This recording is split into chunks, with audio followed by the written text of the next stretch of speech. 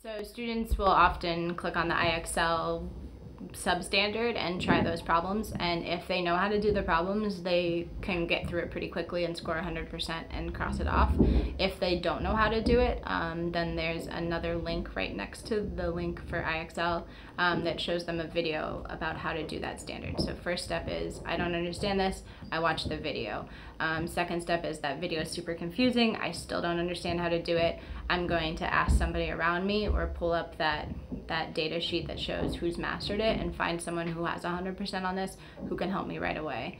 And if they don't know anyone else in the class, maybe no one's mastered it, they can make an announcement to the class asking, hey, does anyone know how to do this? I'm stuck on this, can you help me out? And then the last step is asking the teacher. But there are very few situations where I will answer the question. In most situations, there are other students around the class that already know how to do it.